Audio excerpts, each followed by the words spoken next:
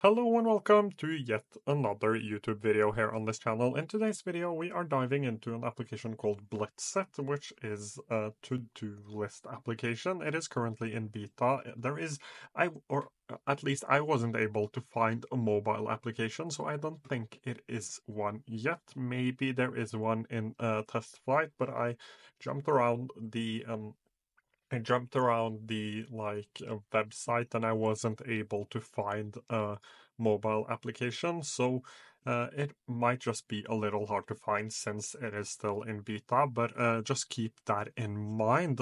If I'm able to find it, I will comment down below or put it in the description. So check that out. But as of right now, I haven't been able to find it. But this application heavily relies on the idea of flow state, and I am currently looking for a new to-do list application, mainly because I have a daily planner, but it does not have any good to-do list functionality. So my plan is to block out some time for a specific thing, for example, for my personal business, and then go into my task list, which will be the new to-do list application, and then go through those tasks. That is what I'm planning to do. But I wanted to check out a couple of to-do list applications. So you will see a few videos going forward around to-do list applications. But Blitzit relies heavily on flow state, which is an idea I really like. So if we press the settings right here, you can see that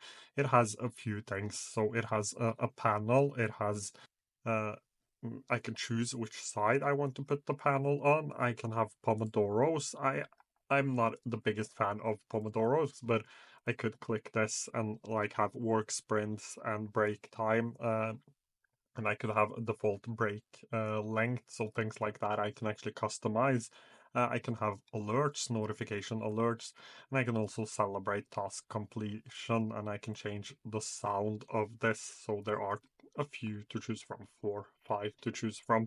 The way the application works, so this is a first impressions video, which means that I haven't tested it out a lot before making this video, but it seems like I can create a list. So let's say I wanted a list for my personal social media. I could call it the name of my business. Can I pick the exact color? I can. I can't put any hex codes in here, and I can't put any RGB codes in here either. So I can't fine tune this exactly, but I will just pick a color. I can actually upload an icon as well in JPEG, PNG, or SVG. So I could actually add an icon in here, but let's just go ahead and create it. So I can open this up, and I really like this view. So let's actually start off with adding a couple of tasks. So I want to film a video, and I really like the fact that it has this time estimate, which I can change from here. What other things can I do? I can add subtasks in here. I can write a little bit in here. Let's go ahead and close these.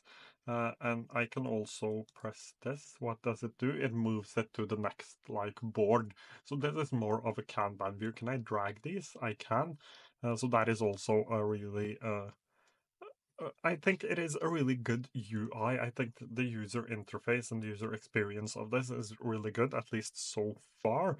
Let's add a couple of tasks to today. So let's say I wanted to film this video. So film Blitz it video. I spelled it wrong, but that's okay. Let's do an estimated time. Let's say this take. It usually takes me around 25 minutes to film the video. And I could add that. Let's say I wanted to 25 hours isn't completely right. Let's do like this. So 25 minutes. And this actually shows me the time it has taken. So that is also a really cool feature. So I can set the estimated time and I can set the time taken. This is great if you're like me and you struggle a lot with actually knowing how long a task takes. I think humans in general struggle a little bit with this to estimate how long something is going to take. So this is great because then you will actually have seen how long different things take. But one thing I wanted to test out is to test out the Blitz it now. So let's try that out. So it actually starts this on my left sidebar. So I'll just change the settings of this, and I will put this onto my second screen so you can actually see this. Um, Let me just move this back, because what happens when I press the Blitzit button is that it actually adds, it creates this like sidebar thing, and I can see how long it is, how long's left on the task, and I can actually add things from right here. I can take a break, I can add notes, I can pause this, I can skip it. What happens if I press the focus mode? It removes all of that.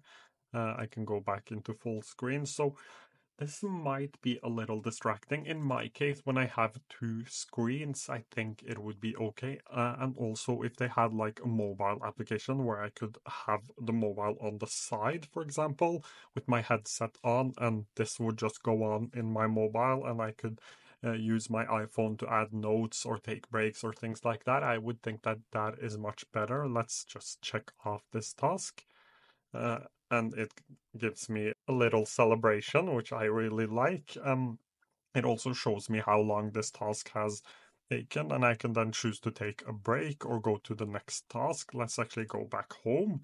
Um, and I can now see that this task is moved to done, and here I can see how long it has actually taken, which is great for the next time I'm planning out my tasks. So that covers the features right here.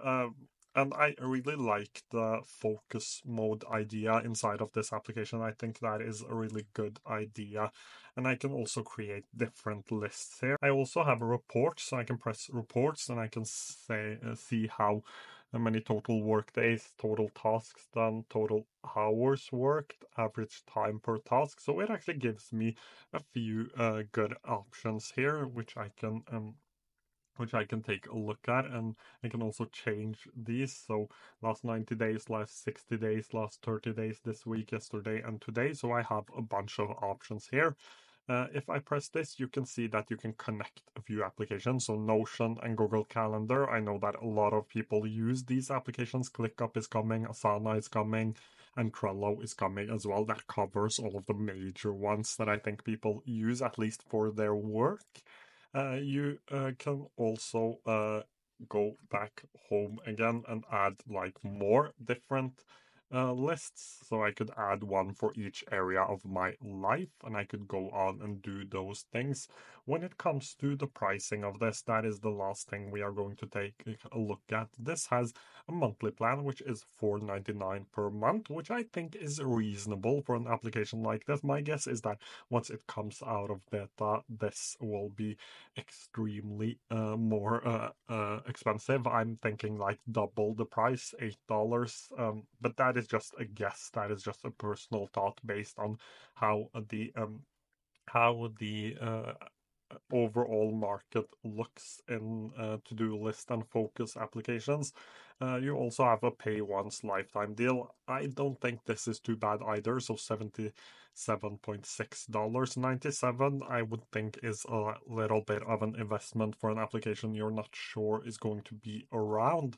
But I think 77 is an okay price. But as you can see, it has quite a few cool features that I really like. It is more of a like focus application than just a to-do list application, but as you can see, it has a few really cool features that you can try out. I think it is worth giving this a shot. I still wish for like a mobile application. That would be one of the most important things because right now, if I'm on the go and I have an idea for a task, there isn't an easy way for me to add tasks. Here you can see that it looks like it is just available on Windows and on Mac.